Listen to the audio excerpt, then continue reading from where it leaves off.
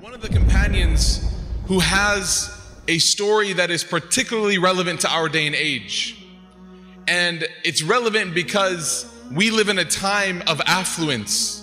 We live in a time, no matter what financial difficulty we may or may not encounter on a micro level, at a macro level, on a wide level, all of us experience, alhamdulillah, the benefit of living in a society that has lots of privilege. That we expect that when we plug our phone charger into a wall socket, that there will be electricity. That we expect that when we turn on the faucet here at the ISBCC, that there will be water. These are privileges, not rights. And these are things that we take for granted sometimes, and we forget that not every human being on earth has these same privileges. And so Musab Ibn Umair radiallahu an is a story of a young man who grew up with this affluence. If I could make an analogy that does not have any other connection besides their wealth, Musab Ibn Umair was like the Kardashian boy of the time. Literally, there is no other connection to them besides their wealth. I guarantee you that. Musab Ibn Umair radiallahu anh was somebody who the Quraysh, the Jahili Quraysh, the people who were trying to hurt the Prophet Muhammad sallallahu alaihi wasallam, they loved Musab Ibn Umair for a few reasons. Number one was because he was extremely handsome. He was somebody that had just this confidence in his physical image, that when he walked in the street, they would say that sometimes women would line up along his daily route just to see him, right? I know some of you guys in here are thinking that happens to you too. No, it doesn't, right? Musab bin Umair is special. He had that. Musab bin Umair, he had a fragrance, subhanAllah, that they said that you could smell him from blocks away. He smelled so good. He was so wealthy. His family was so wealthy. Khunnas bin Malik was his wife's name. Khunnas bint Malik. Or he's not his wife, I'm sorry, his mother. She was so wealthy and so powerful that he got all of his clothes tailored. He got all of his clothes custom made. You know, it's one thing to be able to shop for expensive clothing, to buy nice clothing. That's one thing, right? A lot of us don't even have that ability where we can go and buy like brand name, you know, random undershirts and things like that. No, we have to, you know, cut our costs, make our budget. It's life, alhamdulillah. But some people, they're able to afford very expensive brand names off. They can go to very expensive stores. But there's another level beyond that of opulence, of wealth, where there is no brand name on the clothes. There is nothing on the clothes, just a number that the tailor had stitched, because having someone's clothes custom made is a sign of extreme wealth, that you get everything fit to your body exactly. And this was Musab bin Umair. And one note that they write in the book, subhanAllah, of Tariq, of history, is that he used to have his shoes. Not, you know, some people say, okay, get your clothes custom made, but just buy your shoes, right? Be a normal person, buy some shoes. No, even his shoes were custom made, and they were sent from Yemen, all the way from Yemen, which at the time was a sign of extreme wealth. So Musab bin Umair, in summary, had a lot going on. And he was somebody that if you met him today, if you met his circumstance today, you might consider somebody with his circumstances to be spoiled, to be somebody who wouldn't take life seriously because their dad bought them a Mercedes or a BMW and they don't have to care about anything. They're just going to school for the sake of it and whatnot. But Musab bin Umair had a very unique personality trait, and that was that he didn't let his wealth, he didn't let it take over his heart. He didn't let it blind him. You know, subhanAllah, the dunya has this amazingly tricky capability that the more that you chase it, the more it makes you want it. The Prophet Muhammad sallallahu alaihi wasallam said in a hadith that nothing will satisfy the children of Adam, the sons and daughters of Adam, i.e. human beings. Nothing will satisfy them except for dirt, i.e. al-qabr, the grave. Because we will keep chasing and chasing and chasing. And you may see this in your own life, that you say to yourself, okay, after this raise, I'm gonna stop focusing on work so much. I'm gonna start coming home on time, spending time with my family. After I buy this car, no more new cars. We're gonna drive them until they break down. After this house, there's no need, we're gonna settle, we're gonna pay it off. After this. But the reality is that insan also shares the same root as the word nisyan. Human beings share the same root as the word forgetful. And so we are forgetful people. We forget that we make these promises and we keep chasing dunya, and our hearts become absorbed in it. Musab bin Umair didn't have that issue.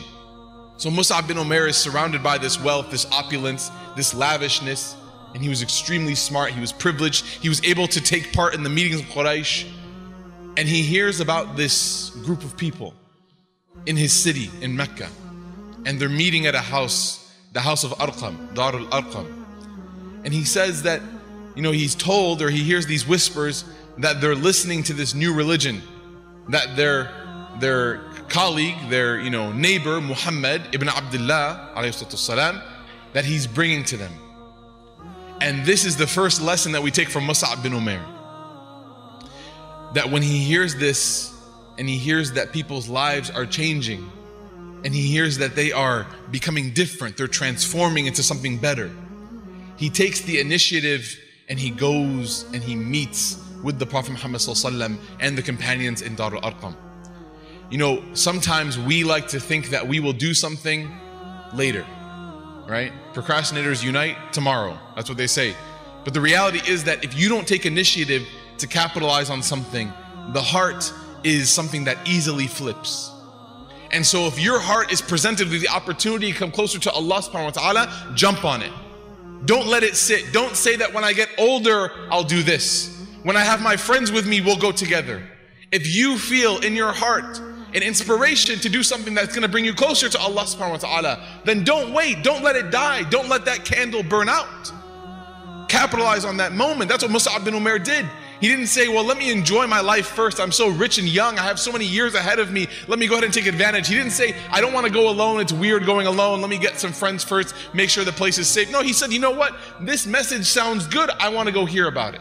See, one of the things we talk about with people getting active, what you forget is that it's rare for someone who eats too much, sleeps too much, plays too many games to suddenly wake up one day and say, I'm missing something. It's not going to happen. You have to begin to deprive yourself of some things in life to be able to see what is the need that I can fulfill. And he turns around and he finds out, wow, there's this group getting together, the young and the old, the weak among them. And they're being moved by this message that the Prophet Muhammad, peace be upon him, is giving. And suddenly you start to realize that he is the one that takes the initiative. One of the days in the night, he decided to go tiptoeing to the house of Al-Arqam Ibn Abil Arqam radiyallahu anhu. And he knocked on the door. A soft knock was heard on the door. When they opened the door, they found Musab Ibn Umair, this teenager, one of the wealthiest in Mecca, the children of one of the wealthiest in Mecca. And the Sahaba radiallahu anhum, they were so delighted. Rasulullah sallallahu alayhi wasallam was happy. They welcomed him in. He sat down. Muhammad sallallahu alayhi wasallam did not cut his speech. He continued talking. On that eve, he was talking about the fire and Jahannam and life after death and how people will either go into heaven or hell depending on the deeds that they have done in their lifetime. And Musab ibn Umair heard all this, and he heard several verses of the Quran being recited. It touched his heart, and he knew that what my people are doing is absolutely wrong. They fight with each other. They are killing each other. They are worshipping stones and sticks, and they have a lot of superstitious beliefs. So Musab ibn Umair declared his faith to Muhammad sallallahu alayhi wasallam in the house of Al-Arqam Ibn Abil Arqam. Which is also another notable characteristic, that sometimes we hear things that we know are good for us, we know are right, but our nafs fights it off and we don't want to accept it. Because we might think of some other temporary benefit that we can have by ignoring the deen. But wallahi, brothers and sisters, anything that the deen says to do is good for you, protects you and I from harm, protects us from poison. And anything that our nafs commands us to, if it goes against the deen, it's going to hurt us. It's going to hurt us in the long run. So Musab bin Umair, he hears this message, his heart is inclined towards it, and he capitalizes on it right away.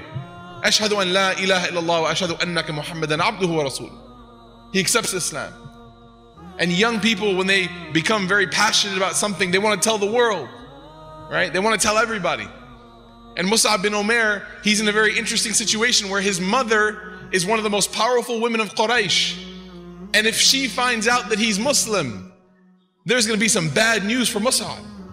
And so he talks about it with the Prophet Muhammad sallallahu alaihi wasallam. He makes shura. And they discover and they decide together that maybe it's best to keep your faith hidden for now. Maybe it's best not to announce to everybody because you don't want to rock the boat too much. And this teaches us that it's good to have wisdom when we deal with people. You know, sometimes we think, brother, this is the haqq. We have to tell everybody. Tell them right to their face. Don't be shy. No hayat and knowledge. Look at why the Prophet Muhammad ﷺ told him, be quiet about it for now. Ya ghulam, oh young man, be quiet about it for now. Why? You don't want to shake things up too much. Because one of the predominant characteristics of the believers is hikmah, is wisdom, is knowing how to talk to people, in what way and in what amount. That's hikmah. And so Musab Ibn Umair, he keeps it quiet. Every night, just like the others, he used to tiptoe out of his home and he used to go to the house of Al-Arqam Ibn Abil Arqam radiyallahu anh, where they used to meet with Muhammad sallallahu alayhi wasallam and learn the Quran and learn revelation and learn about the belief in Allah subhanahu wa ta'ala. And what happened? He learned so much. He became known as a person who knew more of the Quran than others in his age group. What a powerful youngster. May Allah subhanahu wa ta'ala make us and our youth from those who are keen on learning and from those who fight laziness. Today, one of the biggest hobbies that a lot of the youth have is to sleep. May Allah subhanahu wa ta'ala safeguard us. May Allah grant us ease and goodness. Every moment we waste, wallahi, we have thrown it aside. May Allah make us from amongst those who realize and understand that while sleep is important, too much of it is actually not only detrimental to our health, but even to our spirituality and our link with Allah and our preparation for the day that we meet with Allah subhanahu wa ta'ala. Now he starts coming to the halaqas regularly, secretly. He doesn't want people to find out, because to find out in Makkah would be a big problem. Especially with his mother, Khunnas bint Malik. His mother was a very powerful woman. She had a very controlling personality. He wasn't afraid of anybody else except his mother. Didn't want to mess with his mom, like many of us. Right? You can take on anybody, but you can't get on mom's bad side. So he's sneaking in, and one of the kuffar, he saw him, and word spread and finally got to his mother. So they called a town meeting from his tribe. They pulled him in. They said, "Is this true? You become a Muslim? Somebody's seen you pray like Muhammad prays, and we saw you go into Darul Arqam. What's going on?" He said, "Yes, I become Muslim." What can I say? He accepted, he acknowledged. His mother's first reaction was to try to spear him. She was that mad. Then to hit him, but she couldn't do it. She loved him too much. So what she decided to do was she tied him up and she put him in the corner of the house with guards watching him the whole day. For days. Many, many days. He stayed in his house, just not even being able to scratch himself, just tied up, because he had accepted Islam. Weeks pass on by, and finally whisperings about a migration happen, that the Muslims are going to escape all this torture, all this harassment, they're going to get away. So Musab bin Umair, he waits for a moment that is right. He waits until the guard that is watching him falls asleep, takes a break, takes some rest, and he gets his wrists out of the handcuffs, he takes his hands out of the rope, and he runs and he migrates to Abyssinia with the rest of the believers that went. While he was there was rumor that Mecca was now friendly to the Muslims, so he came back, but that rumor ended up being false. And he meets with his mother at this time. This is months, years later. And his mother says, "Musab, my son, come back to our way. Come back to your family. Come back to the way of your forefathers, your grandparents. Don't embarrass us." And he says, "My mother, I cannot." He says, "My relationship with Allah, it means more to me than anything that you can give me." And she says, "If this is the case," she says, "then these clothes that you're wearing, this money that you have, this wealth that you're benefiting from, kiss it goodbye. It's done. You're not going to take it anymore." Now I want you to imagine something. I want you to imagine somebody that has grown up nearly 20 years, never knowing anything but being rich. Never having any experiences, but that every single thing in their life was paid for. You know, when he used to walk in the streets of Mecca, they said that his clothes would drag behind him by several feet. Why? If you and I did that, you would say, "Brother, pick up your cloth. You don't want to ruin the garment." Well, he didn't care about ruining his garments because he would just buy another one.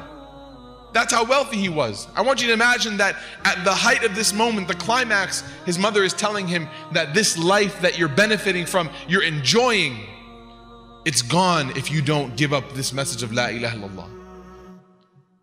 any of us in that moment, subhanAllah, we may not give up La ilaha illallah. Inshallah, we would stay firm, but we might try to make a deal. Like, can I get the credit card on Mondays and Wednesdays? And then you take it back on Tuesdays and Thursdays? Like, can we come up? Can you just lower my allowance by 50%? Right? Can we just agree? Because the attachment to wealth is so addictive. But Musab ibn Umair, those shackles had been broken. Why? Because he had committed full time. And if you look at the life of the companions, you find that what made them great, the reason why we name our kids after them, the reason why we study them in Sunday school, is because they were people of sacrifice. And when you look at the life of Musab ibn Umair, you see that he is about to make one of the biggest sacrifices in his life, because you know what? Great things only happen when sacrifice is involved. If you want to live a life of mediocrity, then go ahead and don't sacrifice anything. But if you and your community want to make great strides and changes and transformations in the world as we know it, then sacrifice is demanded. That is the cost. And so Musab ibn Umair, he knows this. And if you look at the honor the Prophet ﷺ gives him at the end of his life, in the middle and the end of his life, you'll see that this sacrifice, he saw that coming. So he tells his mother, Ya Ummi, I will not give it up. Take all your wealth. And she says, I'm gonna lock you up again. Because you know sometimes when people are trying to scare you and nothing ends up working, they start threatening physical punishment again. I'm gonna lock you up. He says, I swear to God, if you lock me up, the guy that you pick, we're gonna be praying janazah on him tomorrow. Whatever guard you want to guard me, he's not going to live longer than 24 hours. And she's taken aback. She didn't expect this from her son. Because the believer has some izzah. At the same time, they have hikmah, they have honor. They don't get stepped on, but they also don't fight back ruthlessly. They're in between. They have wisdom with honor. And he says, don't lock me up. Listen, I'm not hurting you, you don't hurt me. Let's call it fair. She says, fine, go. He's leaving his house, his uncle stops him. He says, you know these clothes you're wearing right now, they're from your uncle. They're from your father, your late father. So they don't belong to you either. Take them off if you want to stay with Islam. He, the man who everybody looked to for fashion standards, the guy who was like, you know, the most handsome man, the most respected young man in the society, had to leave his house covering his shame with his hands. He had to leave his house naked. This is the state of Musab ibn Umair, radiallahu anhu. Comes to Rasulullah, gets some garb to wear, and now he starts, and totally commits himself to the task of Muhammad sallallahu alaihi wasallam, learning the Quran constantly. He's sitting with Rasulullah sallallahu alaihi wasallam, learning and memorizing the Quran. And he was one of the most beautiful reciters of the Quran. So Musab ibn Umair radiallahu anhu, when it came to the pledge of allegiance in Aqabah, when the first group of people came from Medina and met Muhammad sallallahu alayhi wasallam in Mina, just prior to the Hijrah, approximately 1 year and a few months prior to the Hijrah, the first group of people that came, they had pledged allegiance with Muhammad sallallahu alayhi wasallam from Medina Munawwara in Mina. And what happened is, when they left, they sent a message to say, we want you to send someone who knows the deen and the religion and who knows revelation, who knows some rules and regulations, to come to Medina and to teach us the faith and to keep us on the path. So the Prophet ﷺ chose the one who knew the most at the time, the one who was most befitting for that particular task. The first ambassador of Muhammad sallallahu alayhi wasallam ever, Musab ibn Umair radiallahu anhu, was sent to Al-Madinah Al-Munawwara, and he was the first who went.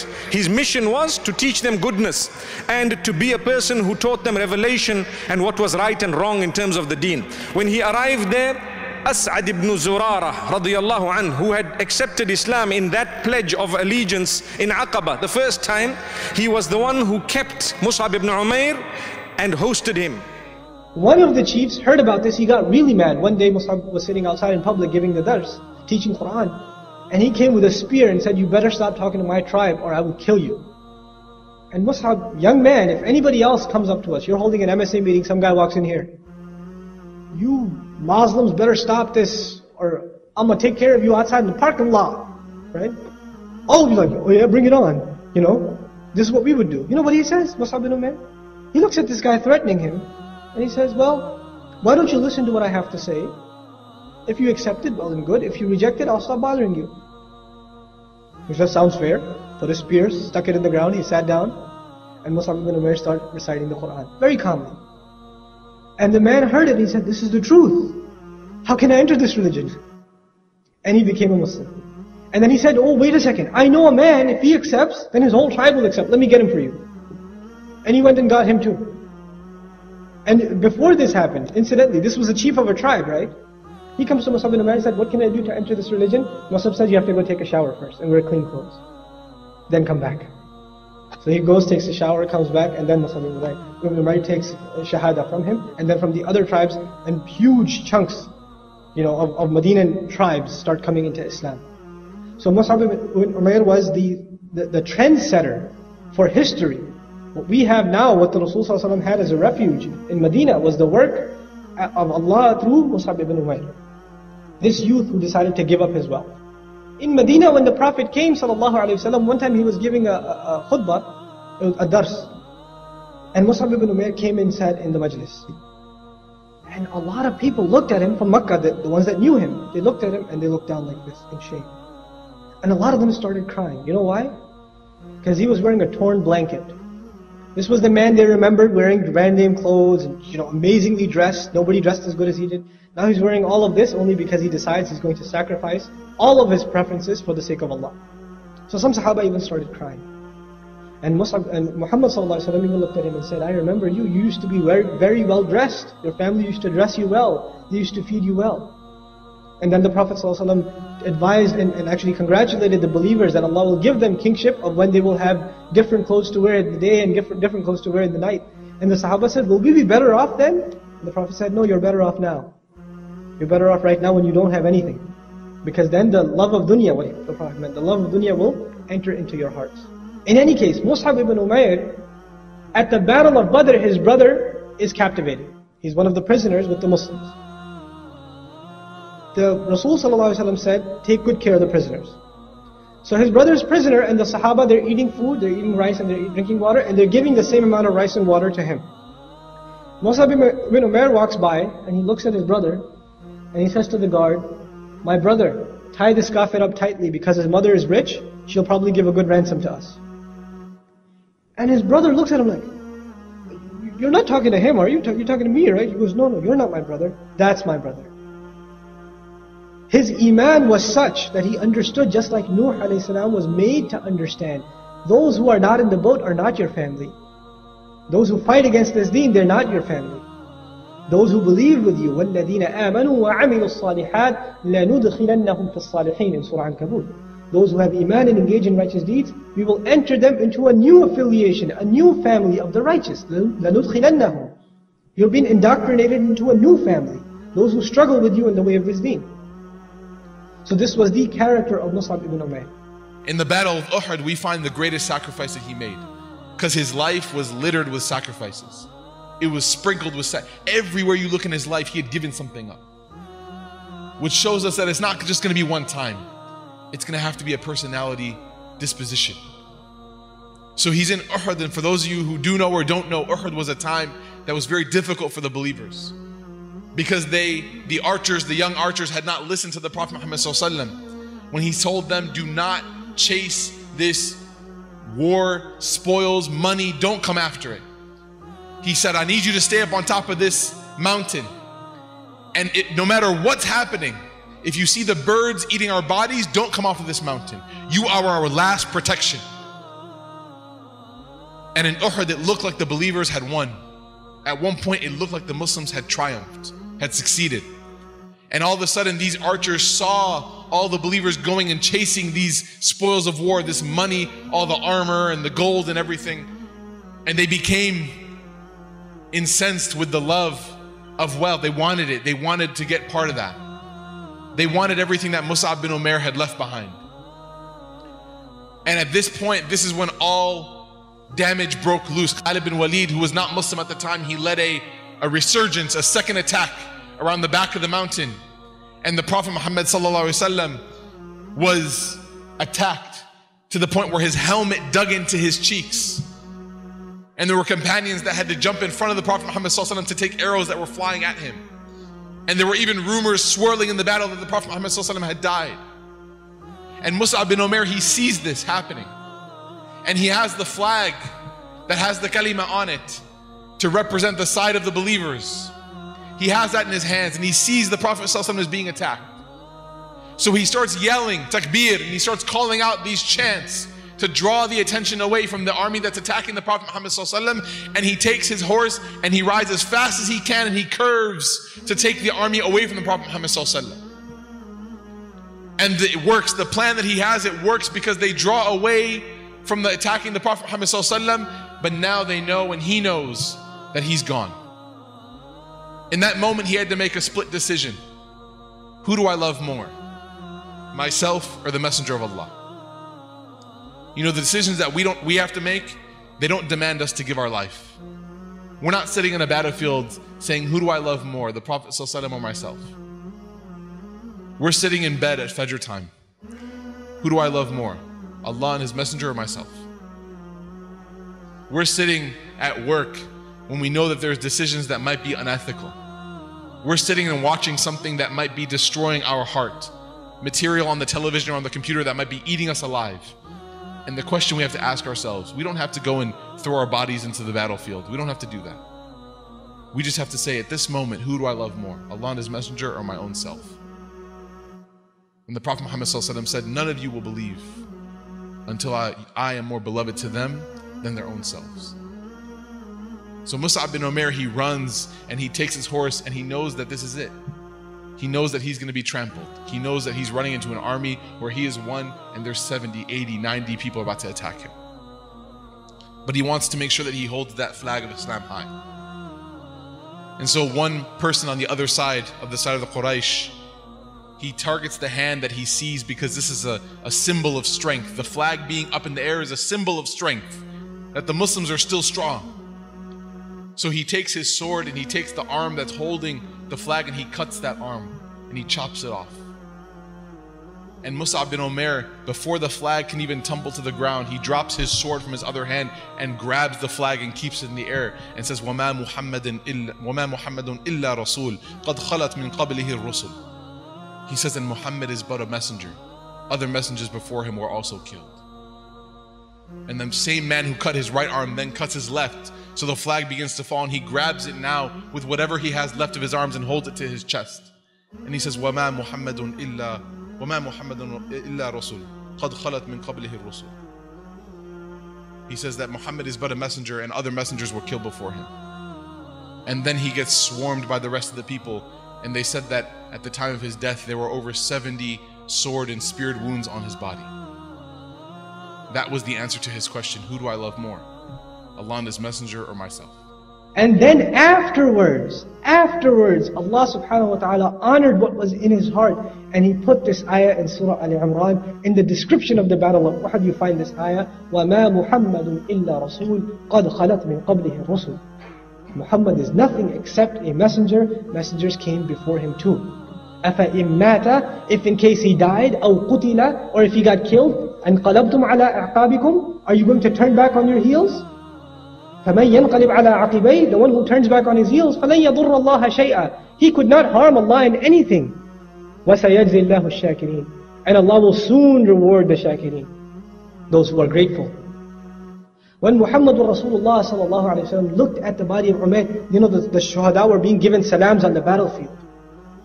These young men were being given salams by because the Prophet sallallahu alayhi wa sallam had instructed us, even to this day, that we're supposed to say salam on the shuhada.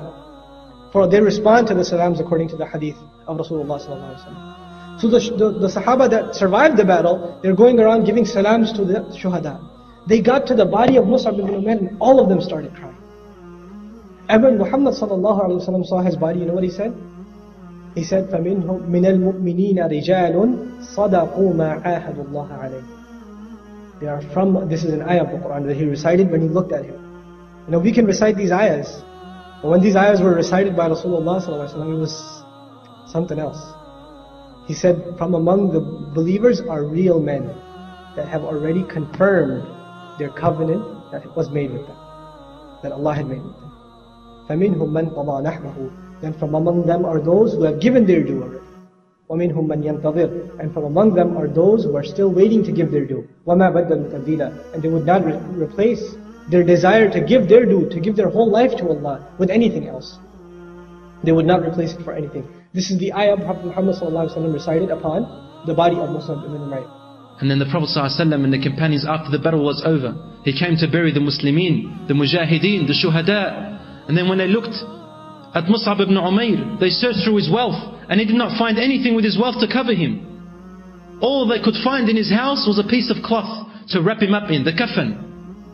And when they would cover his head, his feet would show. And when they would cover his feet, his head would show.